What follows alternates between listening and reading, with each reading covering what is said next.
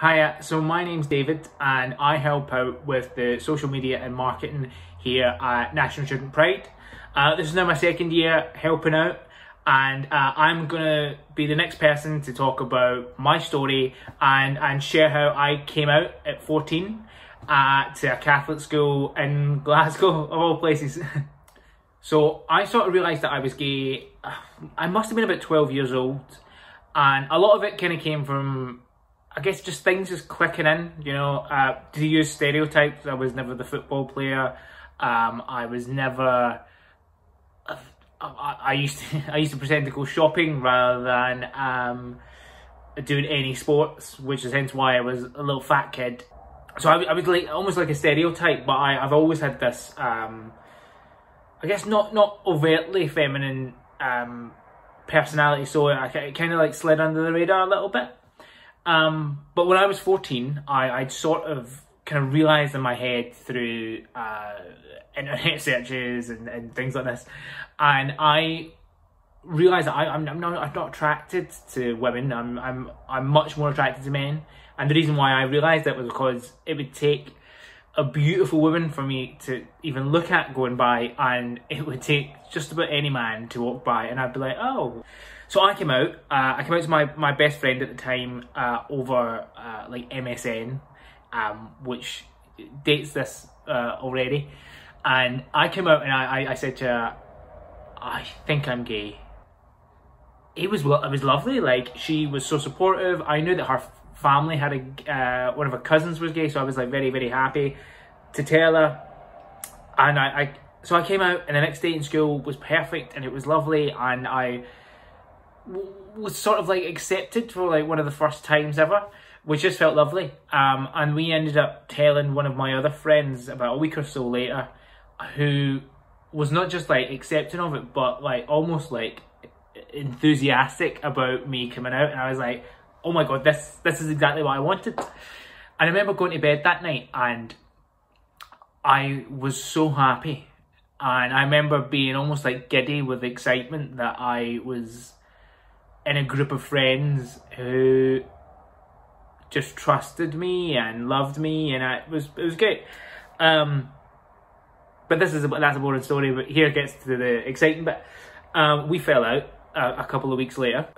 Almost rightfully so, because I kind of got into this rhythm of acting up of what a gay man was supposed to be. You know, it was a bit bitchy, it was a bit in your face. I was never a camp person, but I was being someone who I didn't like.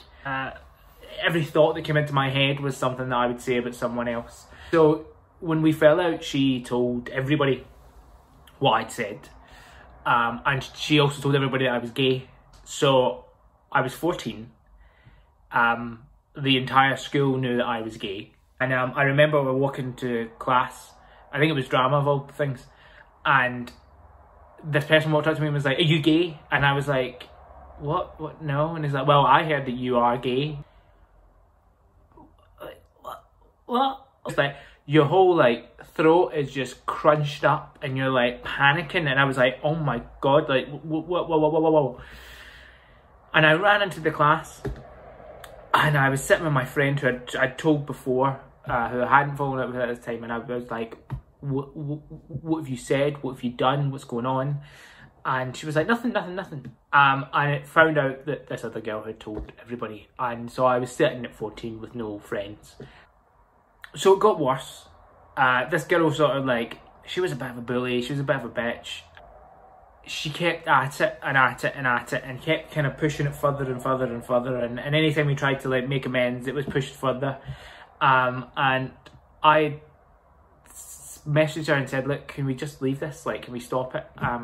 I've lost this argument. I get it, I was a bitch and I'm sorry. Are you getting upset? Are you going to kill yourself? And I remember being like, whoa, kill myself? I don't, where did that come from? And she said, if you're going to kill yourself, put the camera on, because we would like to see you kill yourself. And you've got no friends, so why would you not kill yourself? And at the time, I don't remember it being that big a deal. But in hindsight, I remember looking back and thinking, Jesus Christ, that is a horrible, horrible thing to say to a 14-year-old that's just come out as gay. That's a disgusting thing to say. And if I had had maybe just a little bit, you know, worse mental health, maybe something would have happened. She then threatened to tell my mum that I was gay, and my mum was, you know, she wasn't homophobic, but she never said anything very, very nice about being gay. So I wrote a letter and basically apologised to my mum that I was gay. First and last apology since. And I left it on her bedside cabinet when I went to school, because she used to work night shifts, so she wouldn't be up in the morning because she'd just been back from work. And I left it there, and I went to school, and I came back. I had to get pushed back into the house because I was terrified, as you'd imagine. And I had a big backpack on, and I smashed a good radiator cover that my mum had, and it just, like, glass was everywhere, and she was just like, come upstairs. And my aunt, who I was very close to, was sitting at next door and just, like, ignored me walking in, which was something, there was the worst part of it, like, because we were in such a close relationship that it was hard. And my mum just said to me, look, I had an inkling, and she cried and she cried. And she was like, I just want to make sure that you're all right, and that you're going to be fine, and that you're going to be okay.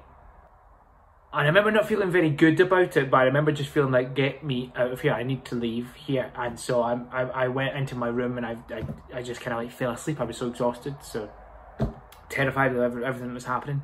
And my mum kind of went over the course of the next couple of years, slowly kind of got more and more used to it.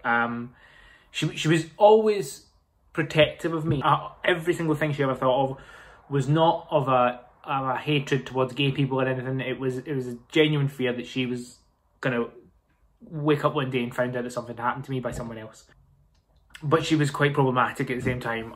She used to bin any of my clothes that were poofy or gay, and so that made it feel uncomfortable. But you know, I now sit here a long time since coming out, and almost kind of happy that it happened when it happened, not how it happened, because I think any kid doesn't deserve that. But I'm glad it did happen when it happened, and I'm glad that I sit here now, God, nearly 15 years later, being able to say I'm gay.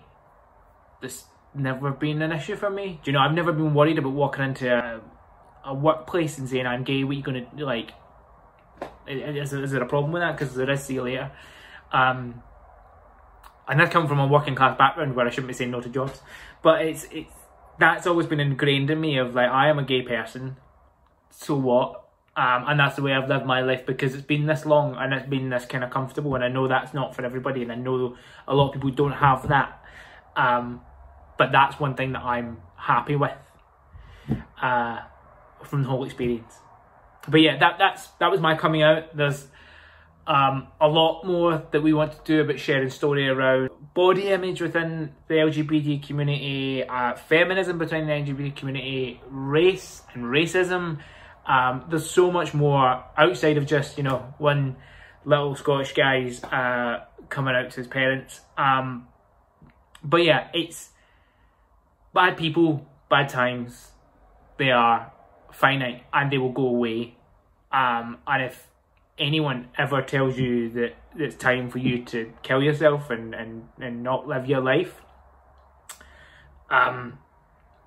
just cut that person out. Doesn't matter who it is. Family, not family, friends, best friends, and seek help when you can, because I should have, because there was a lot of ingrained stuff up here that took a long time to get rid of because of what other people said, and it's not acceptable. But yeah, thanks very much for listening, and we're going to put out more of these, share your stories, all the way up until the event next year.